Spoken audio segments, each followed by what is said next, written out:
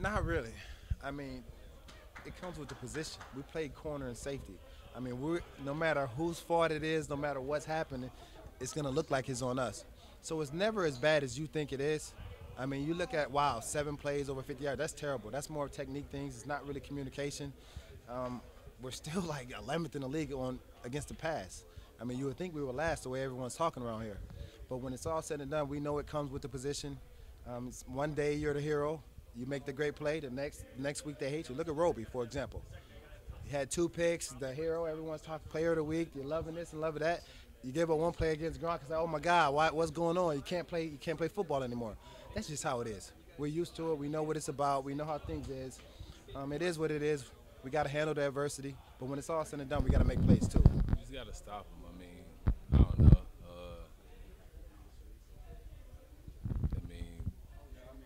Like I said, you pick a couple of them off. I mean, it goes. You got to just make plays on the football.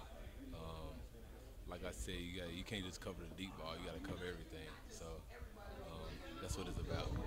I mean, certain formation you don't want to press. Some you play off. So you got to do what's best. That's to go put you in a position to make the play.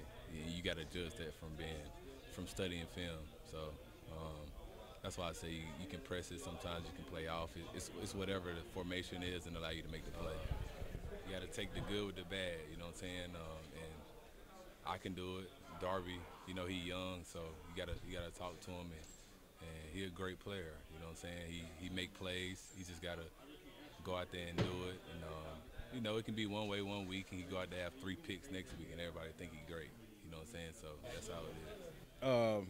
Just coming out here practicing every day, just working on it after practice, and individual drills, and then coming out here at practice like with the real first team and stuff, and practicing it out there, and just trying to get better and being aggressive when the ball is in the air. When the ball is in the air, be aggressive, go get it, be physical. So that's our new approach for the deep ball. Yeah, my confidence is high. My confidence is through the roof. That's where you got to keep it as a corner. You got to understand that.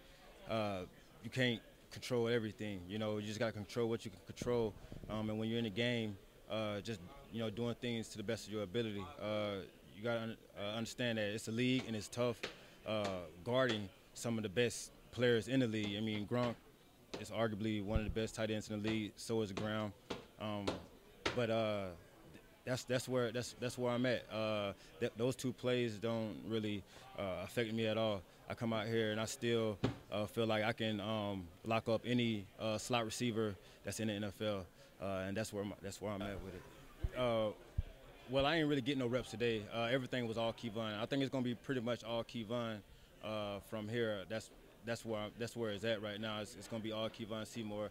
So, but I'm still ready. If anything happens, I'm still ready. I'm still up, and we gonna go from there. Whatever the coaches want, that's what we gonna come out there and do.